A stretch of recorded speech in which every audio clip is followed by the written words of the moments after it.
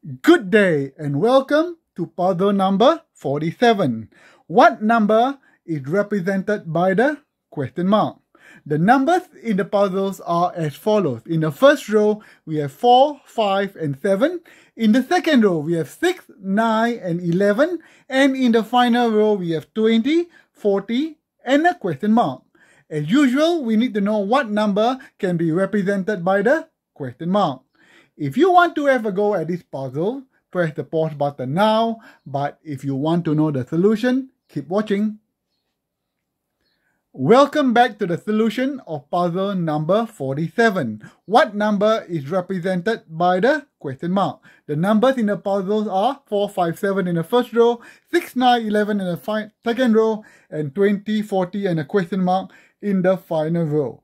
If you can solve this problem, and this puzzle, well done, because this is quite an interesting puzzle because you can either work on terms of rows or column, okay? Because the biggest number are all 7, 11 on the right hand side of the column, and it's also on the bottom, 20, 40 and a question mark. So either way it works, okay? So for this particular puzzle, we are going to work in terms of column, okay?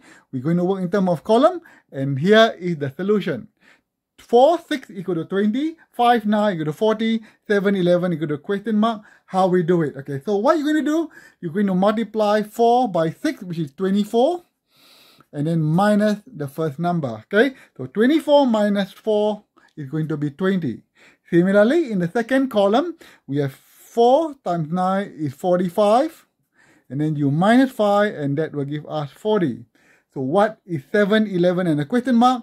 So 7 times 11 is 77, and 77 minus 7 question mark equals to 70. And I believe most of you will get it right because you guys are geniuses, and I'll see you in the next one. Follow for more puzzles. Cheers everyone!